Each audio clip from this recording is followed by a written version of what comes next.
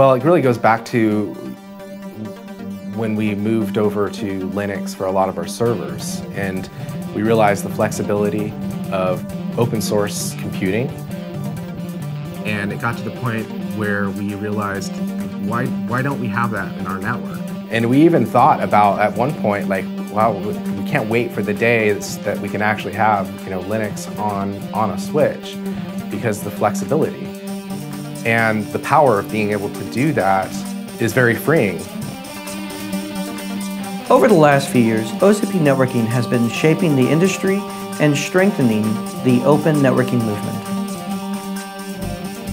I am Carlos Cardenas, co-chair of the Open Compute Networking Group. Over the next few minutes, y'all will be seeing the progression of the last few years and what the future has in store.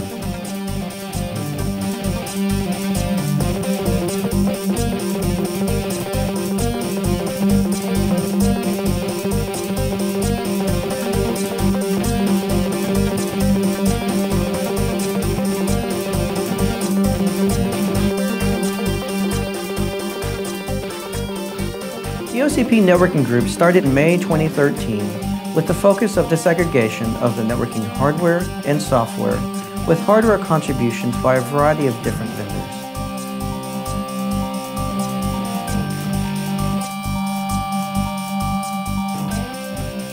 The OCP Networking Group has helped shape and steer the industry's objective around SDN, promoting a vision of networking technology that is fully disaggregated and open. Broadcom, as the industry pioneer of merchant networking silicon, has been there since the beginning as an early-stage contributor and advocate of the OCP agenda. It shares the goals of enabling rapid innovation in the networking space. Mellanox is proud to offer a choice in high-bandwidth silicon for the industry, most recently with our Spectrum product. Our participation in OCP covers hardware contributions such as product design packages, along with software participation such as ONI, SI, and SwitchDev. At Cavium, we are very excited to be part of the OCP ecosystem. We support and encourage open technologies and the open sharing of ideas to foster innovation.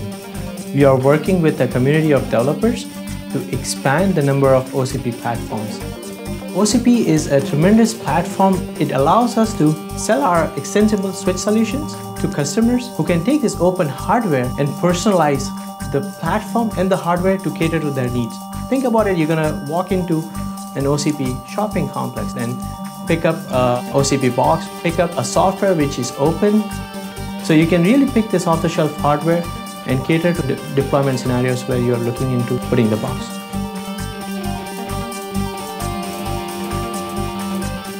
OCP now has the ability to purchase the equipment directly from the vendors, or he can go through a system integrators like Dell or HP, allowing him to utilize their existing support and services contracts. We quickly learned that open hardware contributions, including specs and schematics, wasn't enough. We had to build the ecosystem around the hardware. The first piece of the puzzle is an OCP project called ONI, the Open Networking Install Environment. ONI is an open source initiative that defines a clean and simple provisioning framework for open networking hardware. Using this framework, operating system vendors can target a variety of open hardware platforms. For end users, ONI enables modern, scalable, and automated deployments.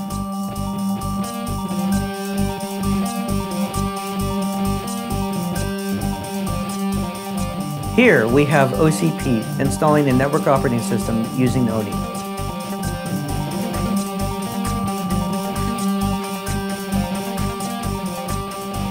Notice how OCP is able to kick back and relax and allow ONI to do its job installing the network operating system.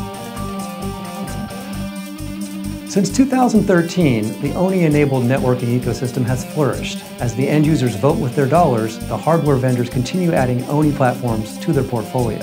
Today, the ONI project hosts over 80 hardware platforms from more than 12 different hardware vendors. On average, the project adds 15 new platforms every quarter. ONI enables an open networking ecosystem where end users have a choice among hardware platforms and operating systems. Next, we have a project aimed at reducing the time it takes to port a given NOS to new hardware called ACPI Platform Description, or APD.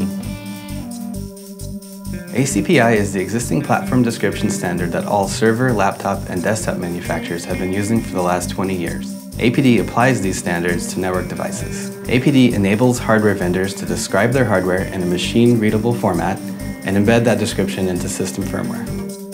From there, a networking operating system will retrieve the description and automatically configure the necessary drivers and subsystems.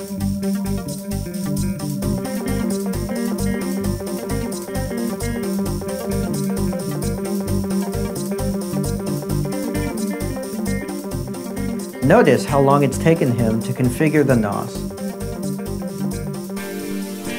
Now take a look at alternative OCP. With APD, OCP is able to configure the NOS with ease and support many new OCP switches. APD reduces the time it takes to support new platforms and helps build the expectation that any open networking device and operating system will just work. This brings us to another OCP project called the Switch Abstraction Interface, or SAI.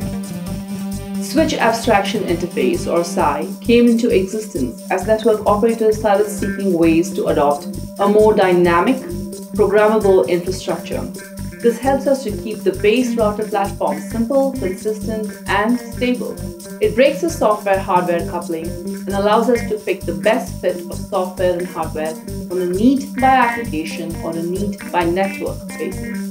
By providing simple, consistent interfaces for applications and protocol stacks that orchestrate and automate cloud services, it helps consume the underlying complex and heterogeneous hardware easily. This helps in shifting our focus to applications that require integrating our network with the cloud. SAI is therefore a big step in open networking software. And finally, the last piece of the puzzle, interoperability testing. As 100 gigabit Ethernet transitions from the standards process into the marketplace, Mellanox is excited to be a participant in the OCP Interop testing initiative. This program unites end users, NOS vendors, hardware manufacturers, along with network interface and pluggable module suppliers, all testing compatibility together. Flex Optics has built its business around providing compatibility for closed vendor systems, so we were delighted to participate in the industry's first Interop Plugfest in September 2015, held at the UNH Interop Lab. The results of this Plugfest are readily available on a public website hosted at the Interop Lab. Take a look at OCP. He's trying the do-it-yourself method. Good luck, OCP. Notice how angry he gets when things just don't work. Here we have OCP utilizing a list provided by IOL that shows compliance between the hardware, the software, and the modules. This list allows end users to buy with confidence, knowing that our tested optics comply with the numerous switches and network operating systems in the OCP ecosystem. A more recent initiative within OCP is the telco industry, leveraging all the OCP technologies from server to networking. AT&T has adopted an architecture we call Domain 2.0. It makes use of common infrastructure to support as much of our business activities as we can make fit. We want the infrastructure to be innovative, flexible, and free of vendor lock-in. So I've been working on a set of applications that use OCP servers, switches, and new telco devices. Those applications include consumer broadband access, metro business service, and mobility. We're open sourcing the software in conjunction with ON Labs in what they call CORD, or Central Office Re-architected as a Data Center. Here at OCP, I've been working in the new telco working group to develop an open spec for gigabit fiber access technology called GPON.